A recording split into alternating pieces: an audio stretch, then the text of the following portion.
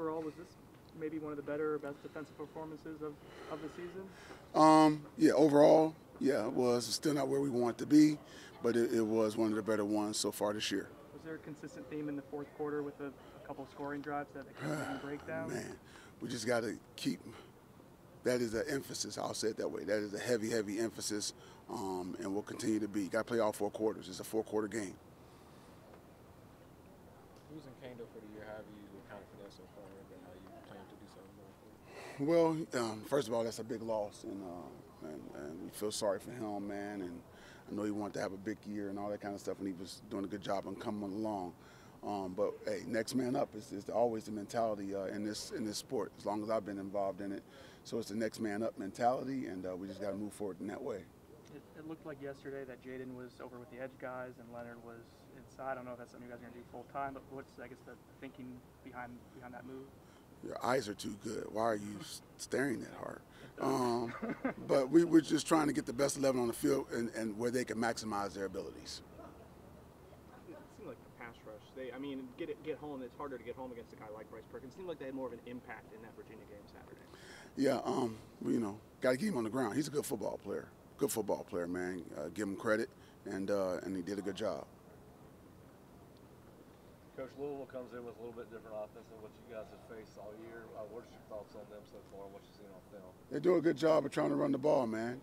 Averaging 260 yards a game, rushing the football, and that's a lot.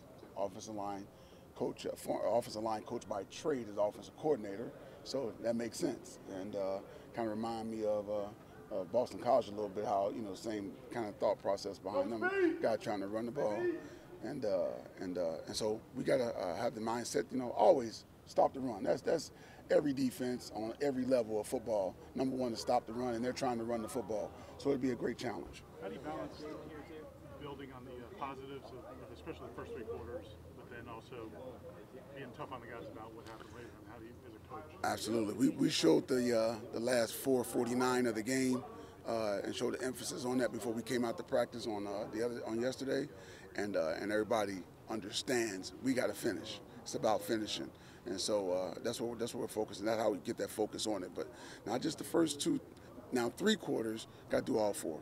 And in finishing, Coach talked about having to do a little bit more to cut down on the penalties. What does that kind of look like at practice so far? Well, if we have penalties, and we've been doing this, penalties in practice, immediately you get the punishment, whatever it may be. We have guys running around the far goal post or whatever it is. It's something that immediate. You can't let it linger. We got to get them on that. And also with penalties, at the end of the practice, the entire defense has to do something far as because that one person had a penalty in practice. So we definitely focus on it, talked about it since the beginning of the camp, and we got to make sure we actually apply it in the games. With the one like Cooper's, is that a tough one for a player, or especially when the foul moves sometimes? Right. I mean, it is what it is. Sometimes I've seen that called and I've seen that not called. So I guess and the refs have to make a quick decision. Understand, it could be tough out there in the heat of the game, and they just got to make a call. With Renardo's too, that's a young guy trying to make a play, and just the timing.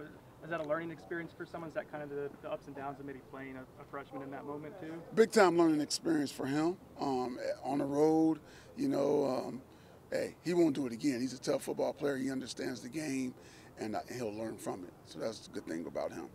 Coach Taggart said you were excited to have another helping hand, Coach Levitt coming in to help out. What kind of conversations have you had? Did you know him at all before? I didn't know him really well before.